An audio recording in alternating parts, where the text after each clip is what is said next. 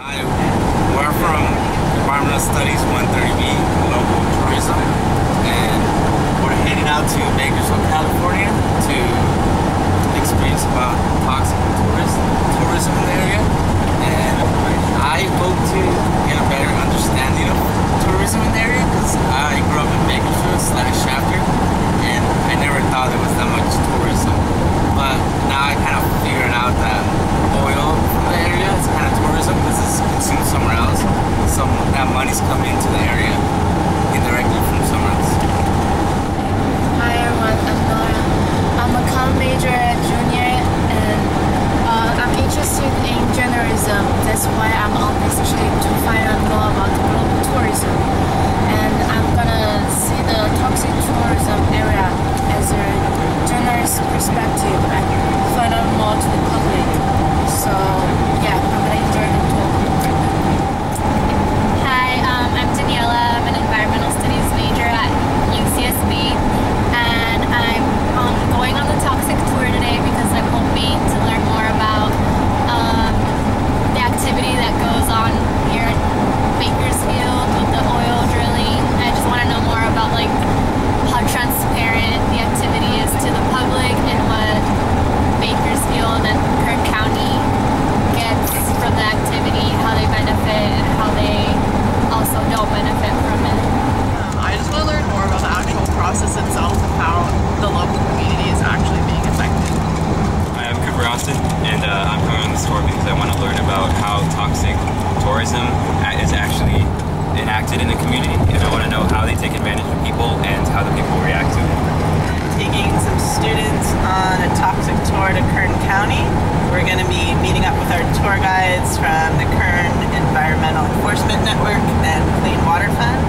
And I think it's really important to get students out here to actually see and listen and experience hands-on, experientially what we've been talking about in class. So to bring it to on-the-ground, real experiences, get folks out of the classroom and seeing what communities are doing, what actions they're taking, and doing this in a very advocacy-oriented kind of way, and seeing how folks can view things through the lens of tourism, of actions that they can then take to see about community engagement and how communities are working on a lot of these environmental justice issues. So excited to start our day.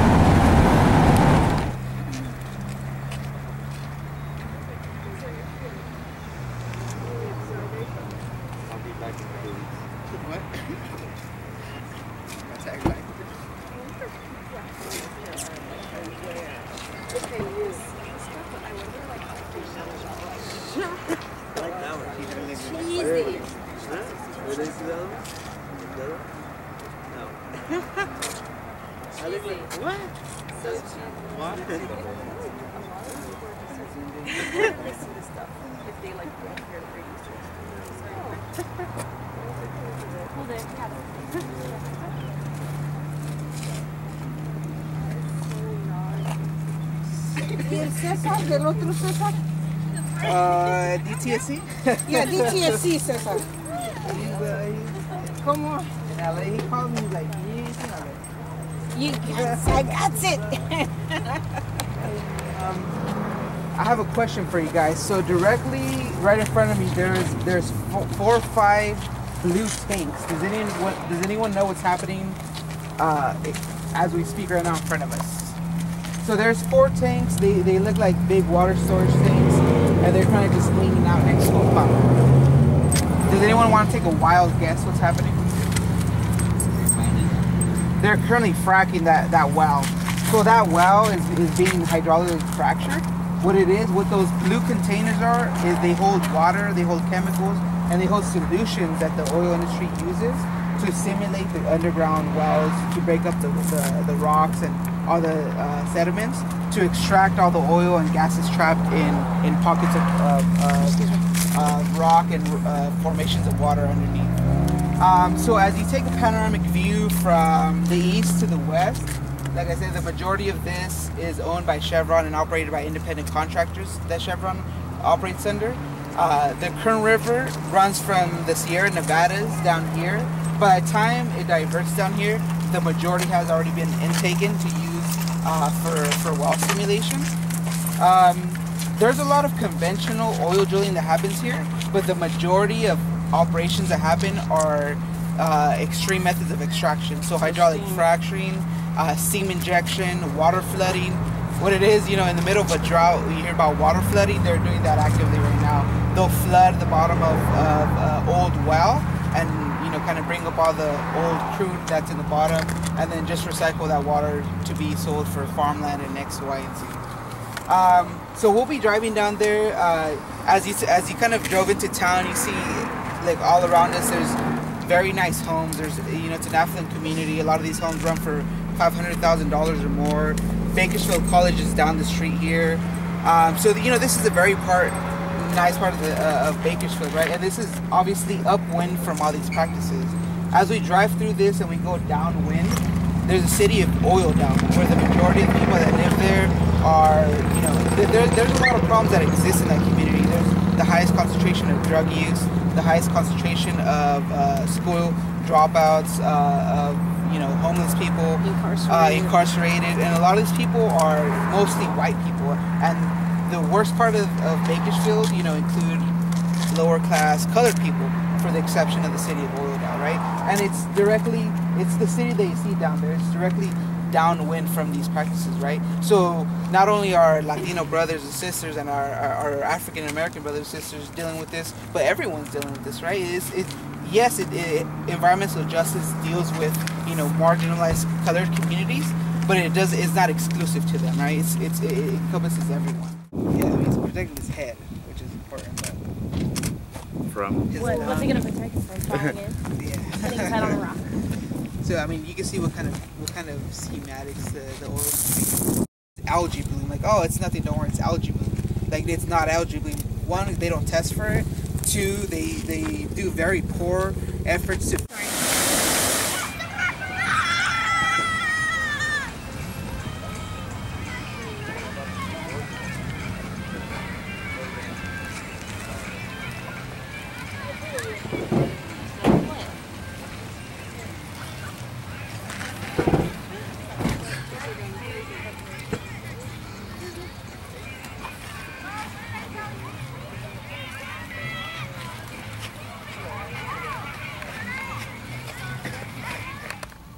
Now that I think about it, we used to put so much chemicals into the fruit trees that there was times where we had like an airplane spray it and nobody could go into the field for like 3 days. And then we sold it at Home Depot, and then Home Depot sold it to somebody's house, and then those persons probably ate the fruit off of it. Right. So I don't know what are the implications long term of that. And then as you think about that, like, ponder that in this school, a lot of children, like, it's nothing but children that attend here, right? That play recess and after school programs on the outside. And as you think about, man, as a child, I probably had a secondary effect to this thing. There's almond orchards across the street and to every side of it that are being sprayed on a weekly basis. Yes.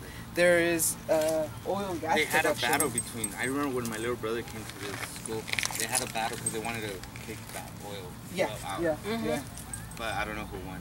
Yeah, I think they won. Yeah, so and right now, once we take this little walk, we're gonna drive up here. There's a facility there that has a flare, and in the van we were at, we talked about this, but I'm not sure if it was shared in the Fresno van. But the question was, is this everything that's being dug up? Is it part of the Monterey Shell? Yes, it's part of the Monterey Shell, and one of the questions was, do they produce natural gas? And so when you think about fracking, the terminology of hydraulic fracturing, you know, it's synonymous to the East Coast and drilling there and hydraulic fracturing for natural gas. Here in Central California, the majority of the natural gas that is consumed and captured by these oil industries is simply burned off because it is not profitable enough to store, maintain, and sell. And so instead of collecting it for periods of time and then selling it, they just simply burn it off. There's a historic battle that us environmental justice collaborators and communities fought big and hard with an oil operator here, where there was a flare that was continuous for months at a time, 15 feet up in the sky, that sounded like a jet engine just roaring day in and day out. And as that was going on, imagine the level of pollutants that these children playing, tag were consuming while the fields were being sprayed with Roundup, Monsanto, and pesticides, And you think about what kind of kids live here, man. The majority of the kids here are colored kids. The majority of the kids that live here are probably from within generations migrant farm working parents, And you don't see this kind of thing in Calabasas. You don't see this kind of thing in Monterey County. You don't see these activities, right?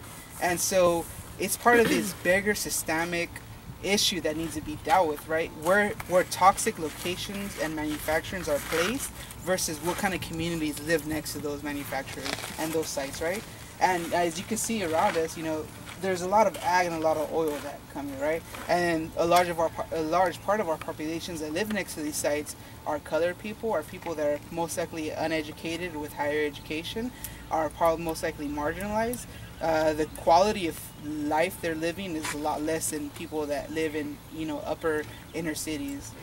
So I mean, everything is has a cause and effect that might be direct or indirectly caused by these activities.